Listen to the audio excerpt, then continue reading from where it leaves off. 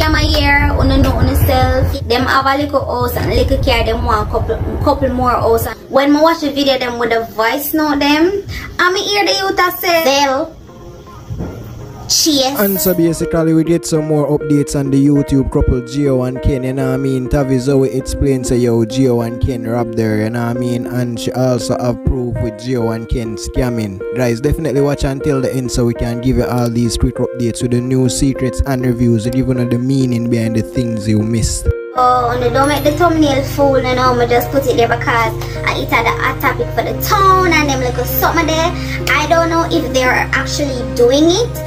But when I watch the voice note, for all who know me I talk and who know me I talk, but when I watch the video them with the voice note them, once all this is in place, they could proceed to steal thousands of dollars on a daily basis within seconds like it's nothing. But in order to fully understand how these scams are pulled off by fraudsters, let's take a brief look into some interesting cases involving Zelle fraud. Wednesday, December 4th, 1 second guys, I have to say something. So when I get to understand, say, like, if somebody's gonna scam you through Zelle, and I've been hearing that name Zelle, or they gonna ask you, yo, you have Chase. So basically when I get to understand is Chase is a bank. Chase is a bank where they are foreign, as I said before, and Zelle is a money transfer app, like Cash App. I know people can scam me through Cash App and Zelle, and so Apple Pay.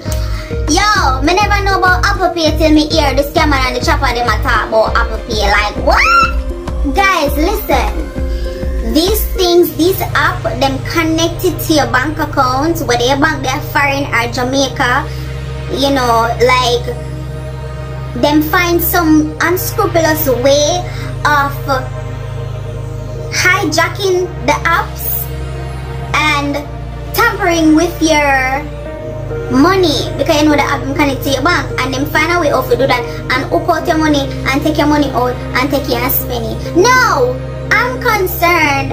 Why would somebody be asking you for your login? It really doesn't matter. If somebody asks you, yo, oh,